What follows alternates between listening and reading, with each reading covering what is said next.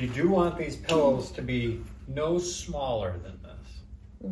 Okay, you want enough to where like they can shift and it can't just be like a little circle. It also can have the added value of like a place to rest a hand and stuff like that. So, right. Okay. And sheet.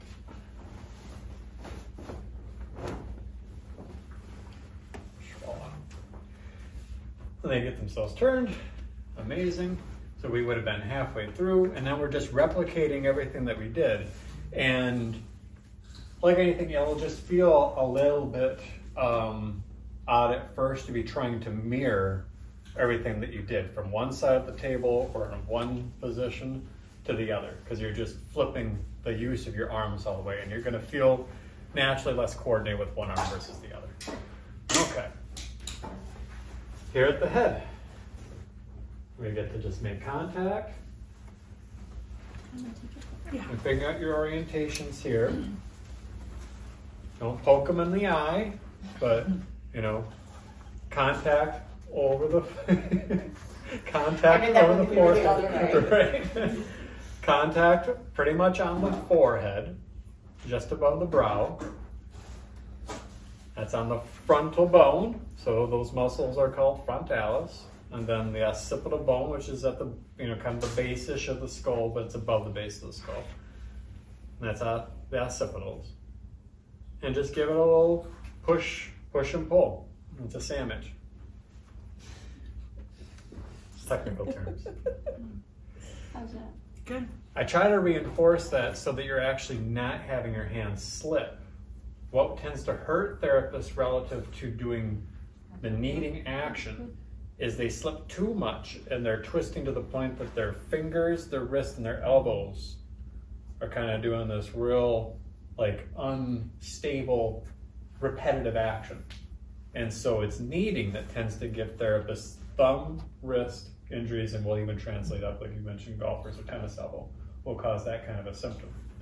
If you just slow it down and make it more mechanical by really giving yourself more to push into, more to pull with, and learn to be able to create this static push and pull, and you can turn that into a twist, but you can make it nice and slow rather than this repeated like red kneading kind of action, right? So just here, it just has to be a push and pull. We wouldn't even create a big slip and slide. With the scalp though, you can kind of plant as much of your hand and your fingers down, and then try to just grip the skin and move the scalp. You don't want to be sliding, you just want to be trying to kind of pull the tissue, usually away from the ear, and then kind of pull maybe a little bit, and then give them a surprise face, like lift the brow up a little bit. But mobilizing the tissue of the scalp. And the more you see the ear move and the more you see their eyebrows move, the better the job you're doing. So it can be scrunchy face, and then it can be happy face. Just like, I have too much Botox.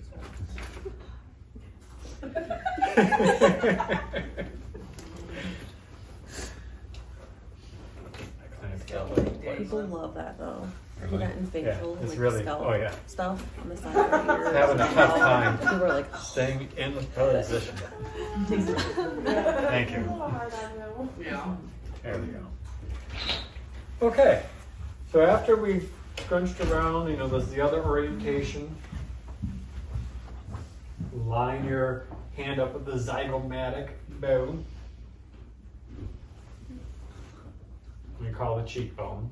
But you see how my outside of my palm sits right there. It should just feel like your fingers are resting towards the back of their skull and your palm is just resting right against their temples above their ear. You see those big temporalis muscles painted on there? mm-hmm. There's frontalis, and there's those occipitals. Right here. Mm-hmm. So that'll give you a general gauge. It's going sure I don't not get anything I spill.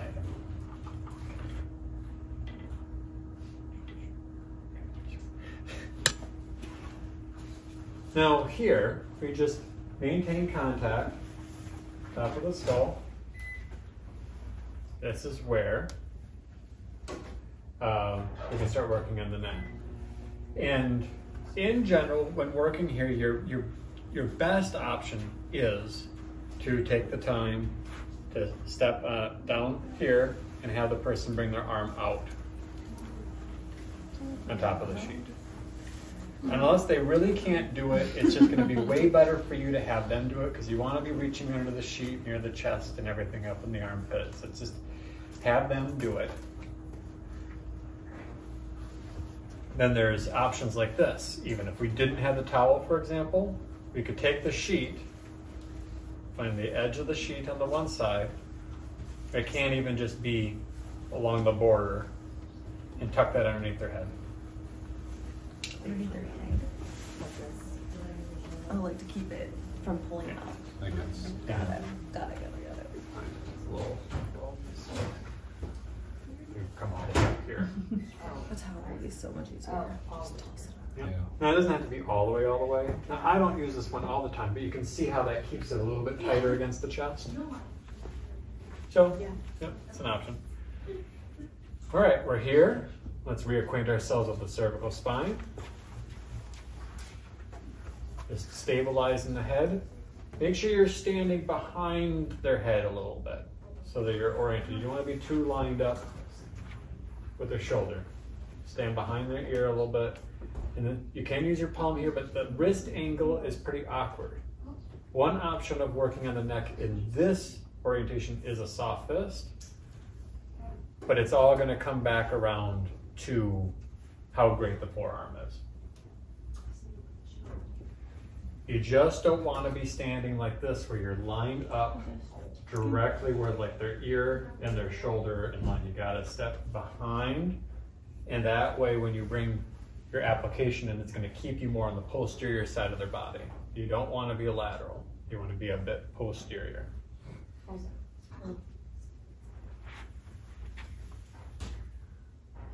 Looks great.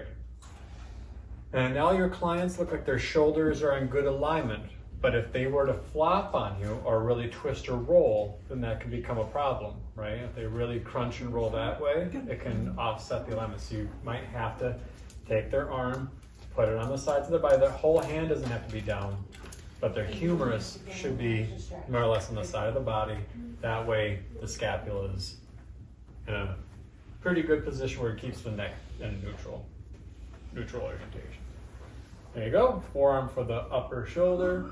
It's a lovely thing. Now if we're feeling a little bit braver, bring it up near the neck.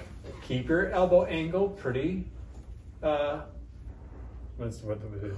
small. Acute. There we go, thank you. Keep your elbow angle acute. That way you're contacting just the back of the neck. That's crazy. Don't you feel that stretching?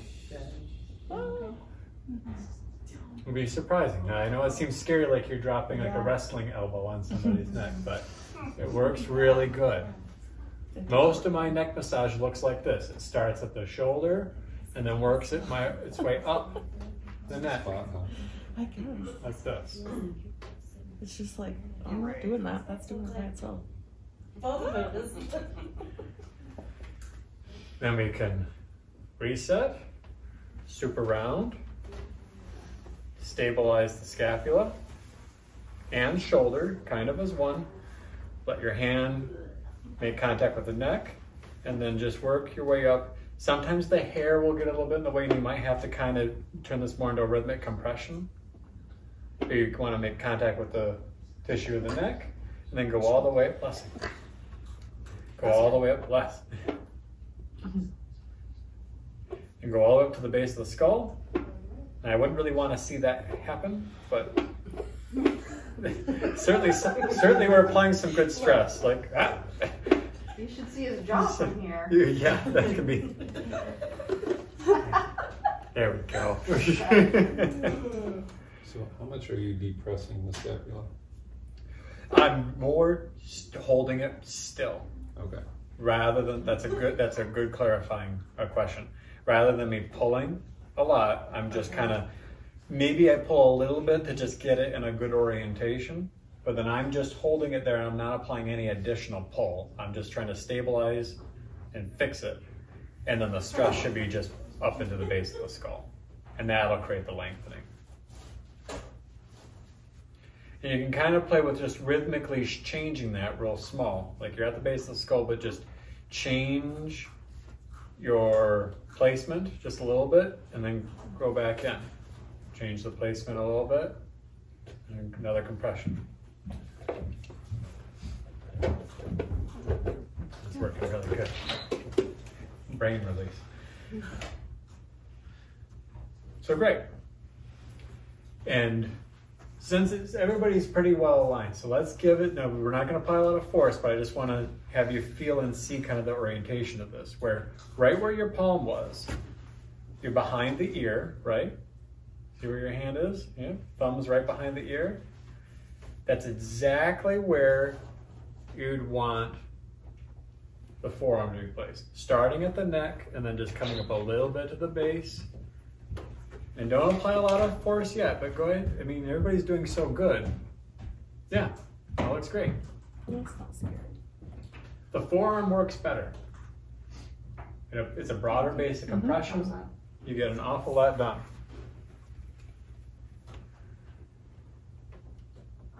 And the way my applications tend to start is I'll start here, and then when we have lotion, I'll just glide right at the base of the skull, and then sink in. I always do a pressure check in some of these sensitive areas.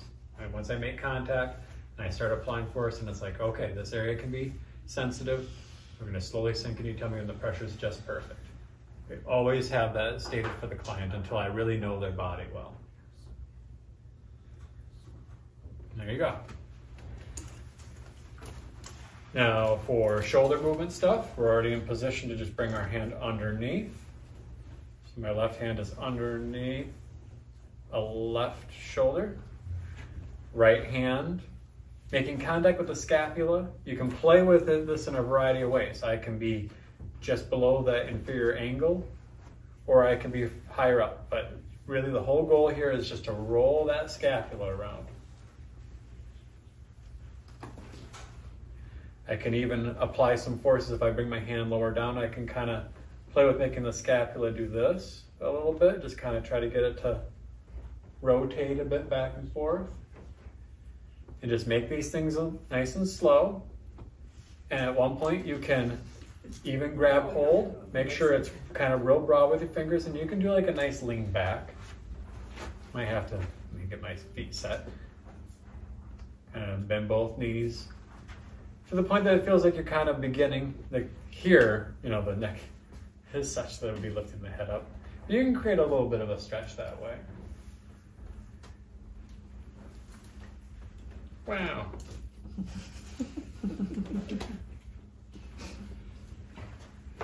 All right. Now let's continue where we're just palpating, confirming where the ribs are. The arm may be in the way, but we're going to have to move it a little bit forward. Certainly another option for with sideline. This is where when you have more pillows, it can be nice because you could give them a pillow to hug. And that could create some additional support, keep them better aligned, more stable, but it's just another thing. But when you have your office or you have stuff that you're using, that's where the value of that second pillow or even a third, and a good size, like a standard one, you can really just be hugging it. Helps with draping, you don't have to worry about the chest as much, and then it has the added value of somewhere a bit more comfy for their arms to go.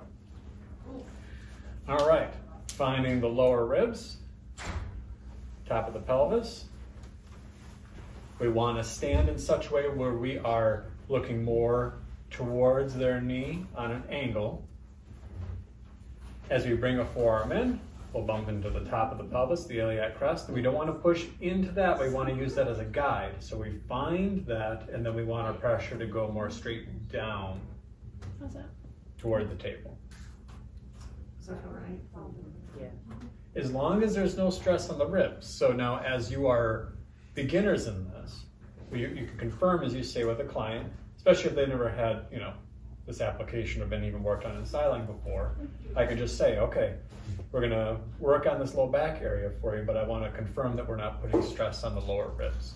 So as I do it, then I say, all right, everything feeling good? Ribs doing okay? And they'll say, yep. Because it will sometimes feel like you're kind of squashing them a little bit, but this direction and force, you're very safe. Ribs okay? Can anybody think of a person with a condition where I might be especially cautious though? Pregnancy. Pregnancy, I wouldn't do this because we distorted the abdominal wall too much. I Squish the have to baby. make sure that I'm further back working on the muscles just by the spine, not over here, so very good. So that's the biggest one. And then also, this is one of the cases where with osteoporosis, you'd be a little bit careful. All right, that will become very valuable. Now to give you a cool window into muscle energy and how all this stuff is so important, get your forearm placed in there. Mild compression, go ahead and deliver pressure to client's comfort and or just your comfort level, okay? Now clients, I want you, this is a very slow action. Don't do anything big and explosive. Just start to lift your bottom leg up off the table. Feel all those low back muscles kick on? Mm-hmm. Wow. Where's that? Oh, no. So that's how I could use a co-contraction from a different area of the body to affect the low back muscles without actually having a person move the muscles, Cool. You could move their low back directly. Can you feel it too? Mm-hmm. Crazy. It's an amazing thing. So you have somebody where you want to figure out what to do for them, compression plus movement. In this case, it's compression plus active movement in order to cause the muscles that we're compressing to increase in tone. And then we have them hold that, they let go, and our combined action of the compression plus that action usually is what causes what people call a release. Get the muscle to return to more of a normal resting length. That's muscle energy techniques usually. Compression plus movement, usually active. But if you want a really super safe, amazing one that you can start using on your people, there it is. The way you might see it, you might have heard them talking about it over here. Sometimes this is called, if you come more directly lateral, straight down, a quadratus lumborum release, which is this particular muscle deep in there. But there's more than just that muscle. Your abdominal muscles, all your low back muscles, even so as it all interfaces along a seam here. So you can get everything really cool right there. All right, to the lower leg. Make sure we bunch that sheet up really good so that it's between their leg and the bolster. That limits any potential draping issue. And you're always good to make contact with like the tissue around the knee. Like I'll knead and everything here closer to the knee. But starting out, you are best suited to use your forearms the closer you are to the pelvis and the hips. So that's where I'm gonna pick orienting my arm, my shoulder into internal rotation, supporting the knee. I tend to be standing right in line with the knee, if not just a little bit below it. And then there you go. And then just play with your elbow angle. More acute, you'll be more on the hamstrings. The more you flatten it out, the more you'll be on the medial thigh muscles, which are called the adductors. Guess what the adductors do? When they shorten, they adduct your hip. So some muscles aren't named so bad. The upper part of the hamstrings extend the hip. The lower part of the hamstrings flex the knee. So the hamstrings, although we learn them as a group of muscles, there's 3 of them. One portion of them is about extension of the hip, while another portion of them is about flexion of the knee. And that's where they can have issues. Usually people have shorter hamstrings by their knee. That's where I focus my attention. All right, then just swap your forearm. After you've compressed the hamstrings and the adductors, take a step where now you're gonna be above the knee. you'd be superior to it. And then you can use the other forearm. Keep the angle of your elbow pretty acute so that you're coming in on the posterior side of the calf muscles. The big one is gastrocnemius. If we're doing these compression-based applications on the calves in this position, and then when we come over to the other top leg and we're doing those big knees, then we're twisting and bending them. So these muscles will get worked on twice, but just because you will focus your attention with compressions and glides in this orientation, which is easier on your body, and focus your needs more here, the muscle gets everything worked on. It's also a case where even just from a relaxation standpoint, each foot gets worked on twice. So this sets you up where if somebody wants that focus, it's real easy to just spend more time here. Cradle that foot. It's my left hand for their right foot. And I come in with a forearm. Palms and everything are okay. Sometimes I change it up, but it depends on how much time there's. If I'm trying to use up more time, spending extra time on their feet, then I use palms, soft fist, but then still mostly forearm.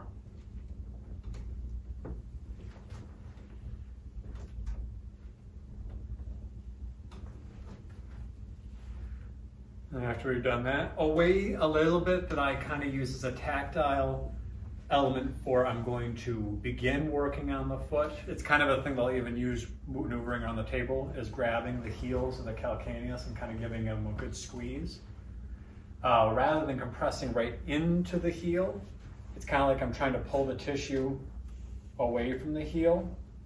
I don't know if anybody's felt that, but my heels get real sore where I want them. It feels really good to have that hold away from the underlying bone.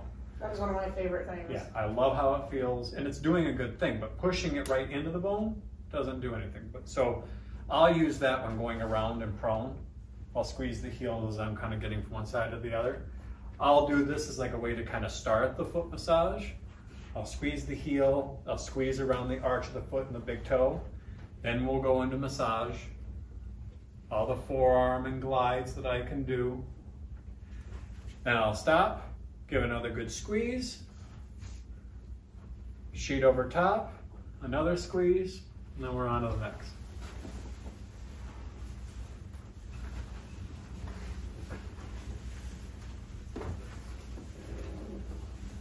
Okay. This leg, you want their foot on the bolster, not hanging off the edge of it. Everybody looks like they've done great. Okay, bunchy sheet, bunch, bunch, bunch. Scoot up, so we undrape the upper leg, ladder upper leg.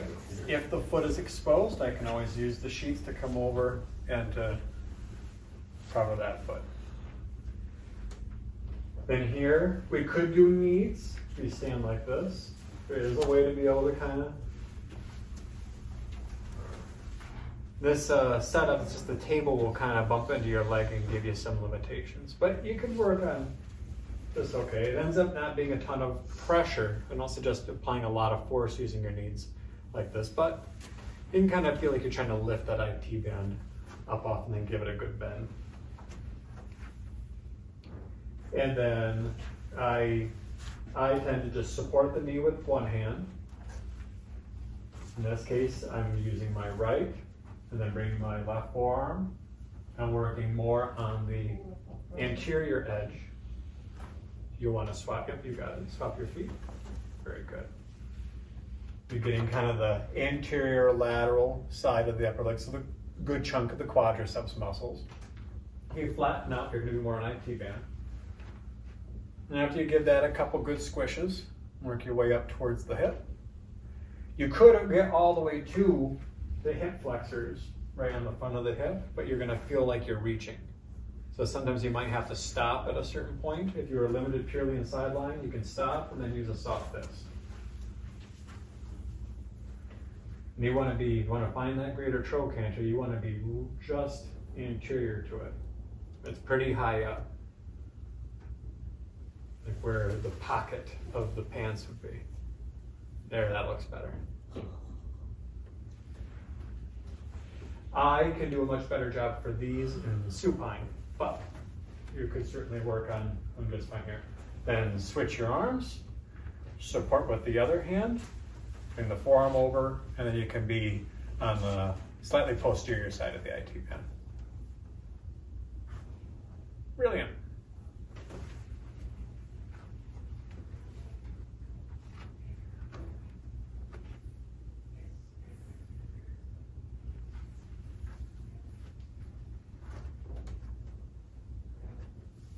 Rock and roll. Now, as we continue, some things aren't named too bad. So I had mentioned that these shin muscles, and that's kind of like what people tend to call, like, this is the shin, right? That's the tibia, that's the big bone, fibula. Look at what happens at the ankle though. The tibia flattens out and has a smaller big bony landmark on the medial edge, whereas the fibula, which comes down and makes up the other side of it, is much bigger. You can palpate these really easily. You'll feel like when we are palpating, usually what you think of as the ankle, you're feeling the distal ends of the tibia and the fibula. And then you got to be below it to be truly feeling what the ankle is up to.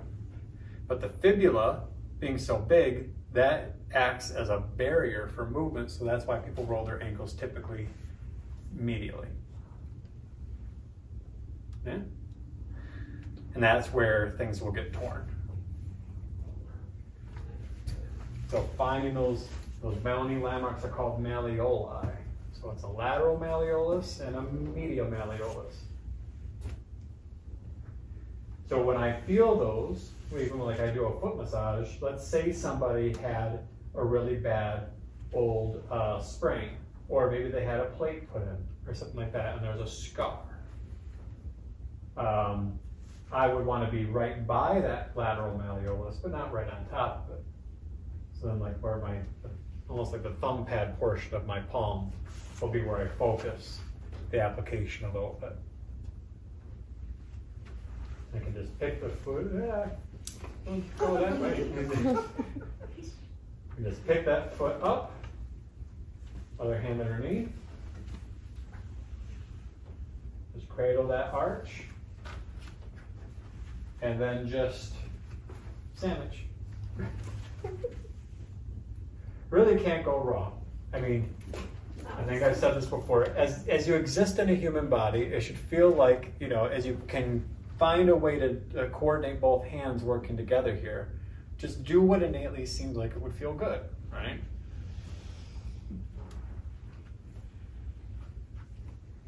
In time, it'll be a case where you can start visualizing these actual structures.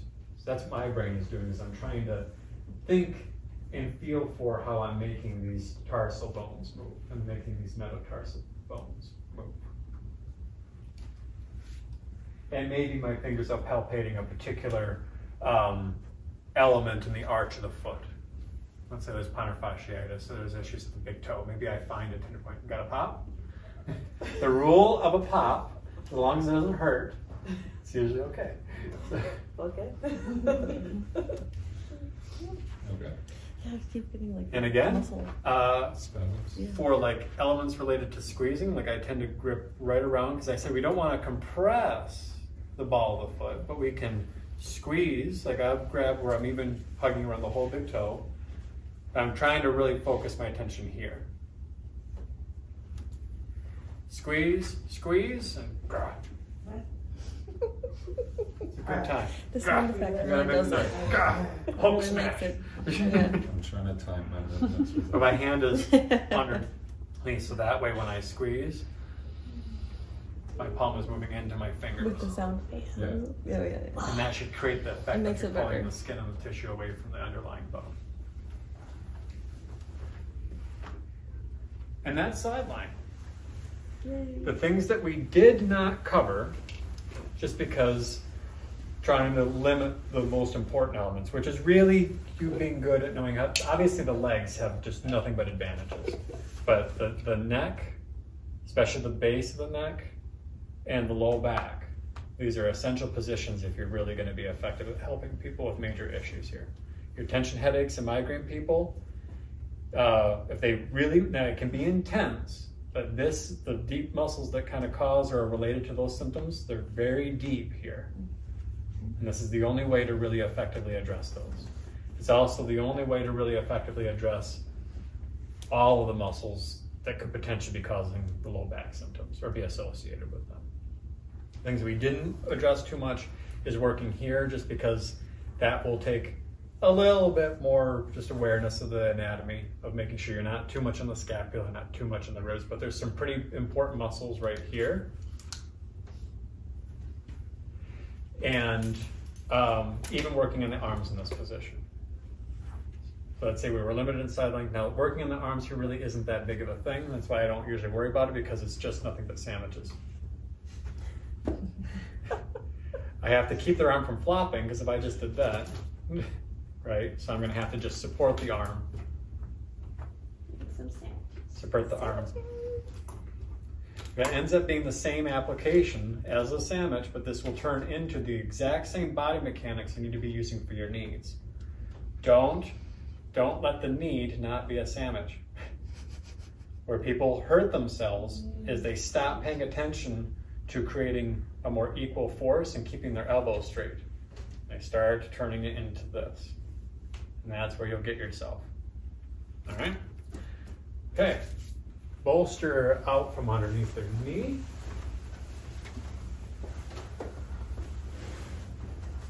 My personal routine tends to be prone for the torso, the arms, the hips.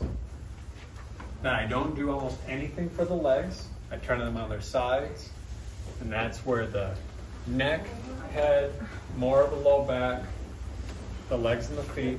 With the legs, if we've worked on the lateral muscles of the lower leg, the shins, inside line, we don't have to work on the lower legs at all, or the feet at all in supine. This allows us to limit, especially an area where body mechanics can be a real struggle. I could take a person's leg at the hip, really internally rotate it. We want to bolster. Always bolster. First bolster. Like this is a case where you just prompt under the knee, and everything will go. Okay. Some people won't be able to internally rotate enough to be able to accomplish this though. And this is a very big bolster, which gives me a better hill and everything. Now we could work here, you could drop down onto a knee and do stuff here. It is an option, but it's certainly not as effective or as good for you as just getting in sideline. So that is a way, but if you've done it in sideline, and especially the feet, this is atrocious. There is no really solid mechanical way to get the feet good in this position. There's plenty of therapists that learn how to do point work with like their thumbs and stuff here, but just save yourself that, okay? If you had to, you could take the leg, bend it, bend the knee, externally rotate the hip so that the arch of the foot is more set in a way that you can access it better. But that's the only real like solid option I have here, and it's still not ideal. All right. In this routine, all we really have left is the anterior upper leg or anterior thigh. Now one thing here, create the bunch and go up as high as you effectively can, but we don't have to be creating wedgies and stuff like that, all right? There are options of creating that lasso with the contour drape where you find the corner and you could put that underneath the knee, and that could create some additional like security of holding the sheet down. I don't use it that often unless I'm doing a bunch of hip mobility stuff. Typically, the bunch is perfectly fine. Now once we're here, the important part is going to be doing this. Just getting a hold of the whole leg. It's most important that we're making contact with the femur. Yeah, femur. And getting acquainted with hip rotation again. We did hip rotation in prone by taking their leg, bending the knee, and going back and forth. Now we have their knee closer to extension, but we want to see how good is their internal and external rotation. Be able to kind of rhythmically do that. Usually it's this. Usually all I have to do is kind of push on the lateral side of the leg. That'll cause the internal rotation, and then I let it just come back. I just guide it back. You can make this turn into and feel like a nice rhythmic massage application. But what you should be paying attention to is, how does the hip feel? Is everything moving smooth, right? There's no crazy knocks or hard stop points, stuff like that. Then, most importantly, what this will allow for is better positioning to get the structures of the thigh. The interior upper leg has a lot of stuff going on. Yeah. And they go in all kinds of directions. Like the superficial ones, this muscle and this muscle kind of create a upside down V that splits at the hip and goes down. This one is actually the muscle that controls the tension of IT band. That goes all the way down on the lateral side of the knee. This muscle, which comes real close to sharing the attachment site with that other one, splits and goes on the medial side of the knee. It's like they conjoin here, split, and bracket on either side of the knee. Both hip flexors here, but then they have different jobs down here. Then you have the quadriceps muscles, which, can you guess how many of those you have? 4. Yeah. So all named vastus except for the top one, called rectus femoris. So they are named for, there's vastus lateralis, that's rectus femoris. Underneath of it is vastus intermedialis, and then there's vastus medialis. That's not so bad. But we have to get all of those, and sartorius. For your trivia question, sartorius is the longest muscle in the human body. That covers the greatest distance. Yeah. Now, in order to access all this, I want to make sure I'm hitting the lateral, the anterior, and the medial portions of it. And rather than me doing all this, all I have to do is move them. I'm going to use my forearm in almost the exact same orientation, but I'm going to internally rotate the hip and hold it there. They're going to give it a nice turn. Their foot should be where the toes are at least pointed at the ceiling, if not a bit more over. That way? Yeah. So internal rotation of the hip. Very good. So you got to scoot them. Yeah. Gotta be a little bit. You do it nice and slow. Don't be too gentle. Now. So what are you doing with your tongue? Once we're here, the other arm can come over, and this is where we want to be. We're not going downhill like this. We're going on angles. This is the way. 1, 2, 3. We get all those lateral structures. So vastus lateralis is the big one. We're kind of prying all these quadriceps muscles away from the IT band. Now, all I have to do is roll them a bit toward me, where feet, toes slightly turned out. Now I do those applications all over again. Now I'm going to be more central, right on the anterior side of the upper leg, and I'm getting 2 other muscles. I'm getting rectus femoris and vastus intermedialis. Then you might have to bend their knee just a little bit, but turn the leg out so that the hip is externally rotated, and do that action all over again. And now you're getting vastus medialis, exact same forearm. Maybe a little bit of the other adductors. Just watch you don't end up going too downhill. But with your elbows aimed towards the pelvis, see how you're pretty safe from like inadvertent contact? Yep, doing great. And there you go. And then you could just roll them, and then you can do that in any order. You could externally rotate and do the medial stuff first, and then slowly internally rotate them and turn them all the way over like that. But you can basically stand in the same place and get the meat and potatoes of this done with the forearm by just changing where their leg is at. And you're getting all that hip motion at the same time. The other place, and then you're good to knead, just make sure your fingers and your orientation are slightly aimed towards their knee, so that your fingers don't actually go like underneath the sheet or something like that. But that works pretty good.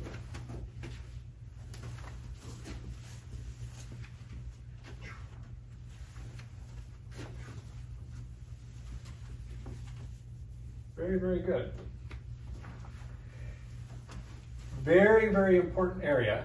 Now I talked about a little bit related to the tensor fascia lata, because it tenses a lot of fascia. There you go. Sartorius and then rectus femoris, the top quad, they all essentially conjoin right here at where the pelvis is. And do I have it? There it is. Here's the pelvis. Ilium, pubis, ischium. Your hamstrings, for example, attach onto the ischium. Your medial thigh muscles, your adductors, attach onto the pubis. These muscles attach essentially right here. So here's the iliac crest, we call that the ilium. Iliac crest is the ridge. And then there's going to be these points on the front side and on the back side. So when you're feeling, palpating like the sacrum, and feeling that bony bump of the pelvis right there, it's a bit more subtle back here. If you've ever been to a chiropractor or had anybody palpating the pelvis or the sacrum, that's what they're feeling for. They're feeling for this if you're laying prone. The other version is palpating here. Now, we don't need to be worrying yet about the pelvic girdle distortion, but what I'm trying to indicate is we're trying to be on the muscles that attach there. So I want to be really close to this. I don't want to be on it, but I want to be just below or inferior to it. I have options of how to identify where that is. Similar to in prone or side lying, if I can find the greater trochanter, then I can just go a little bit superior and a bit more anterior, and I'm right there. I can also palpate that, but I can use this to find that, all that kind of stuff. I suggest, based on the fact that we're already moving the hip around, that you use the lateral side of the leg, rotate that hip, track up until you find the greater trochanter again. Once you found the greater trochanter, it's about a 45-degree upper angle, and just see if you can find where that point of the pelvis is. It's about right here. Yep. Yeah. So now we want to be just below it. Same forearm you used during the anterior leg application. You want to be right there. Now these can be pretty sensitive spots, so be mindful of your pressure. And then in order to create a little bit more, because this area sometimes can be quite difficult to drape appropriately, incorporating joint movement plus the application. So your hand's already there to move the femur underneath your application. We'll get where you get a bit braver and more targeted.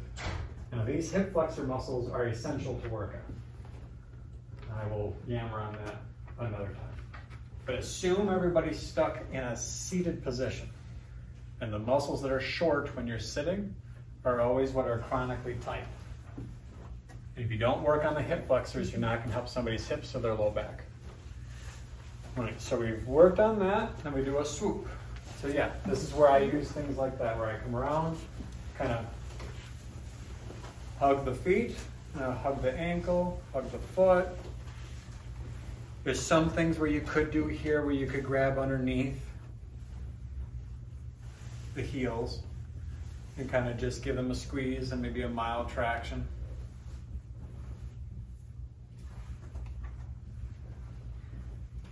I don't do a ton of that, but I mean, it's certainly a thing where you could kind of incorporate an element as you're moving from one place to the other. All right. Then to the other leg, and then just replicate. You can pick either one. Sometimes they're already externally rotated, so maybe it's easier to start that way. You just externally rotate them a little bit more, stabilize the knee, just hold it nice and fixed, and then massage, massage, massage, or forearm, forearm, forearm. Then turn the leg a little bit.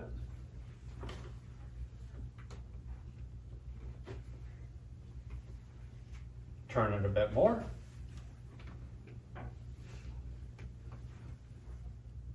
Now you're already in a perfect position, because if you stop at that last compression, you're probably pretty close to that greater trochanter. So if you can just go up a little bit further and identify where that anterior superior iliac spine is, that's that hook thing I was talking about. You can compress those hip flexors, move the leg a little bit back and forth, and voila.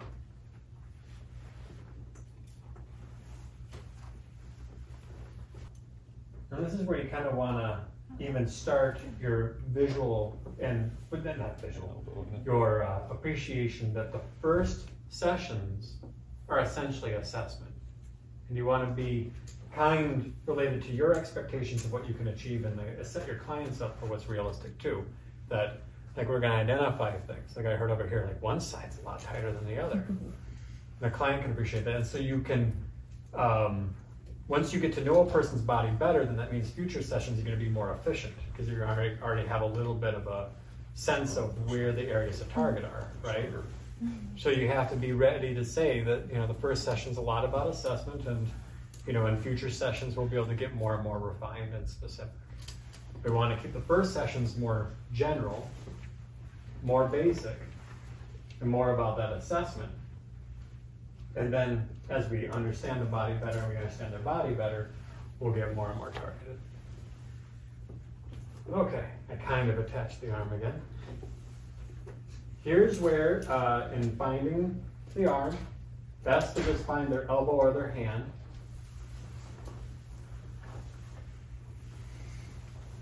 Undrape the forearm in their hand, and then identify and get the rest of their arm out.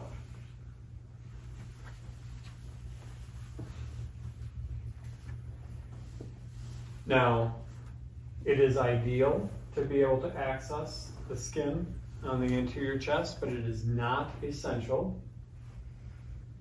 Sometimes, you know, a lot of breast tissue, it may just be in a position where you feel like it's more prudent to just avoid, but typically things can be out of the way. You don't need anything big. You don't need anything more than just a small triangle where you can see at least the front of the shoulder joint. I strongly suggest keeping their arm in hand. Then I can use that to get the sheet tucked into their armpit. Because you'll want it off the front of their arm. Yeah. There we go, beautiful. Now, over the sheet, or if we can, just nudging the sheet out of the way enough. A soft fist works okay. The forearm is my favorite. We talked a little bit last week of just making sure you're not on a clavicle. That's the only thing you have to watch out for. With the forearm, that's where the hand placement touching the table and then bringing the elbow over works really good. But the soft fist also is an option. And then you can incorporate some of the same rotation patterns, very similar to like what you did on Where at? Oh, pecs. Just making sure you're not on top of good foot swap, fist. Now you already have the arm in control. So after we do that, we can just step back, keep the arm in hand, and now the other hand can just act as a push hand, but instead of doing the pull with our hand, we can use their arm. So push, pull, push, pull, push, pull. We can step around, and we could apply compressions more directly, in line with the humerus while incorporating elbow extension and flexion.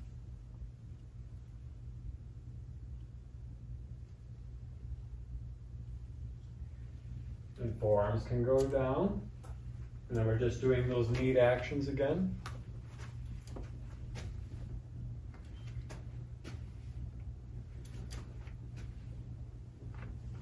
We've done some glides and stuff last week where you could stabilize the wrist and glide towards or compress towards the elbow. Or, and this is one place where I say going downhill is okay. My mother can yell at me later about it. Sometimes pulling the structures away from the elbow joint is more effective if we're talking about a tendonitis related issue at the elbow. Now here, more for the hands. Kneading again works so good on the forearms. I really usually suggest just using the knees as much as possible there. Now, the hands. We can grip on either side where I'm around the thumb, around the pinky finger, down at the metatarsals. We can use our fingers to kind of be going along. Now you don't want to be too much right here, central. It's just the carpal tunnel and a bunch of tubes. But you can be a little bit targeted on this group of muscles and this group of muscles and give those a squeeze. Feel like you're kind of squeezing the pad of the thumb. But there's also a chunk of muscles just below and around the fifth metatarsal, here around the pinky. The thenar group and hypothenar group. As you kind of work your way up, and you can do a similar thing to what we did with the feet, but you can think about all those metacarpals. I say tarsals, I meant carpals. For the fingers, instead, as an option that limits your use of your fingers, like doing this kind of more delicate using index and thumb, if you use predominantly try to use these three, whether it's done tennis or golf, I'll appreciate that that's where you have your better grip strength anyway. So 3 fingers around one digit, 3 fingers around another digit, and then don't pull, squeeze, pushing your palms into your fingers. And I promise you can squeeze about as hard as you possibly can, if not as hard as you possibly can. The squeeze will create a mild traction of these joints. And it's okay if there's a little click, but pulling aggressively, you should be very careful. You don't know what like an arthritis or a jammed finger and stuff like that.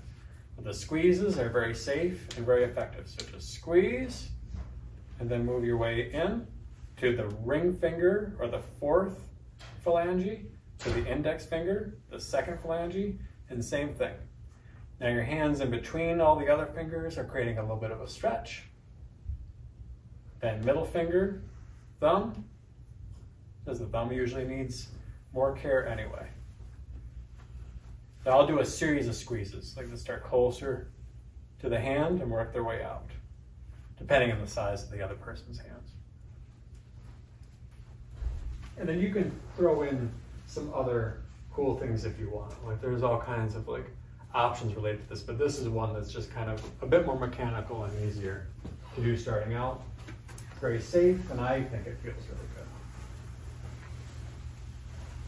Then we just gotta swoop around and pat it all over again. Find their elbow and or wrist. Keep their arm in hand. Create just a small triangle so you can get just to the smallest bit there at the pec line. That's perfect. And soft fist, maybe to start, just so you can get a better awareness of where everything is. If you incorporate the joint movement, you'll feel the head of that humerus. You can kind of get a sense of where you want to be. You don't want to be right on the shoulder joint.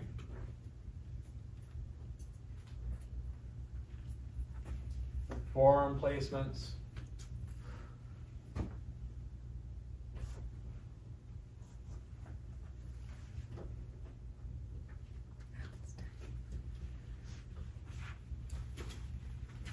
And once you're to the upper arm, you can see how that creates a torsion, but you're not having to do this to cause it. And that's good, just make sure you don't get too much here on the medial arm, as long as you're careful. Only a little.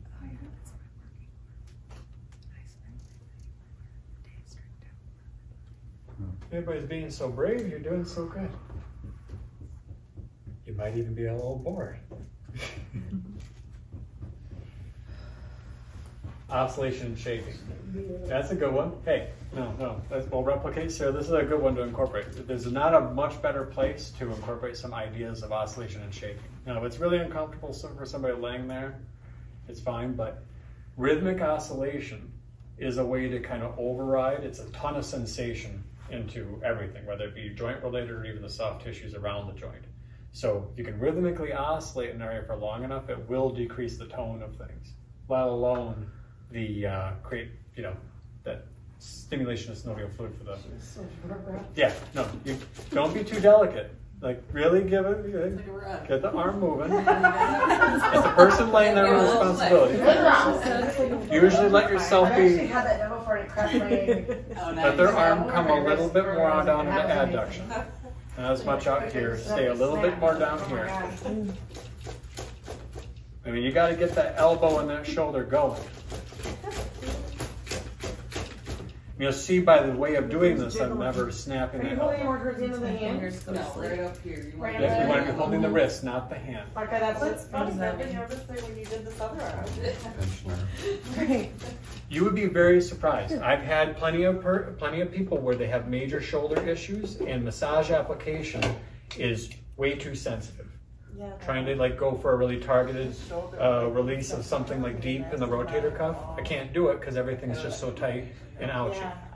But rhythmic oscillation, whether it be here more direct, Because we were all facing that way. and so then you just didn't see it. rocking back and forth like that, that takes a lot of upper body strength. It starts to wear you out. But here, you'd be amazed. Or like this grabbing.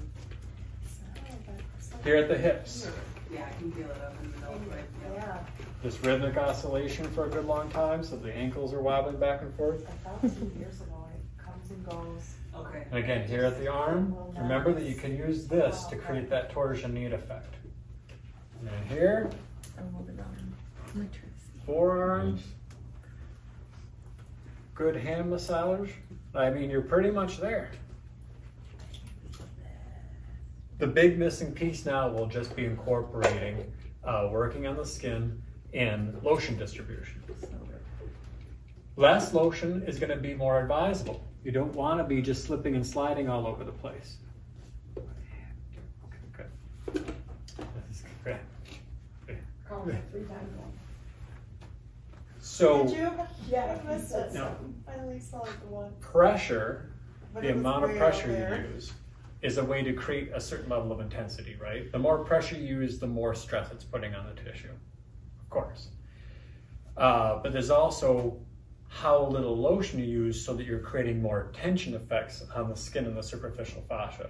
So myofascia release and connective tissue based work pretty much rely on you using little to no lotion so that the stress creates more of a stretch or an elongation of that superficial fascia.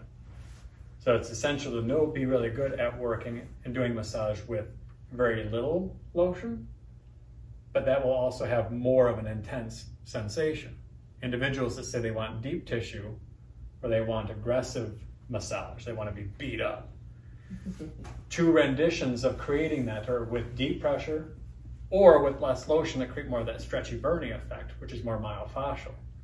The combined element of the 2 usually means you don't need as much of either.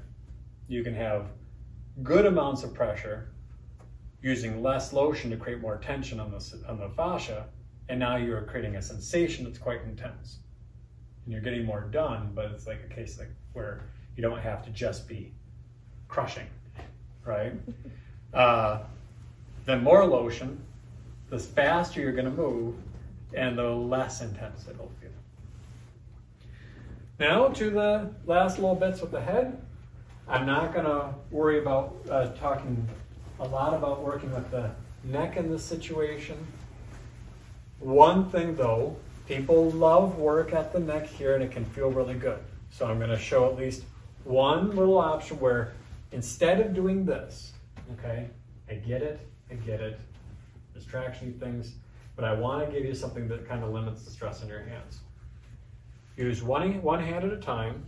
The pressure is going to be mostly focused on these, the middle finger and the ring finger.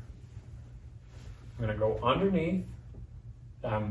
Underneath, starting on the left side, but my pressure is going to be on the right side of their neck.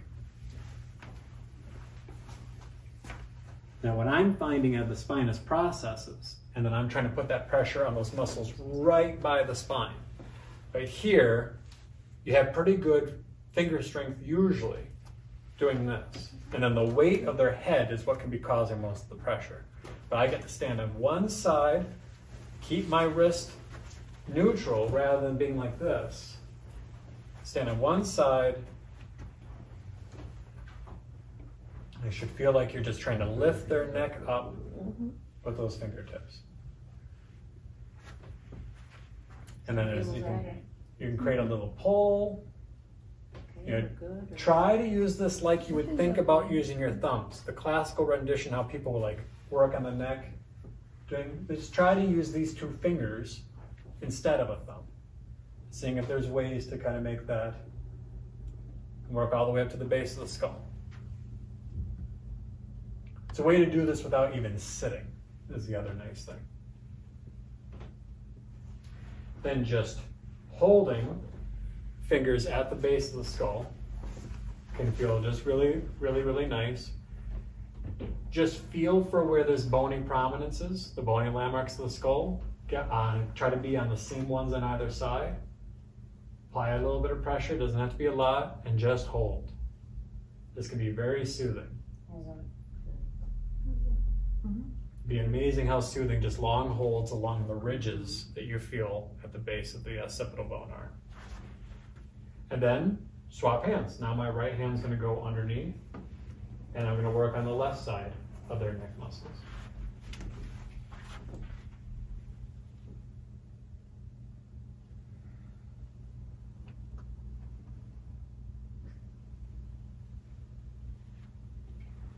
Okay, from there, and I will show other options, but just to help move us along. And I swear to you that you're going to get the upper traps and shoulders way better in side lying anyway. Here's where we can do one final thing.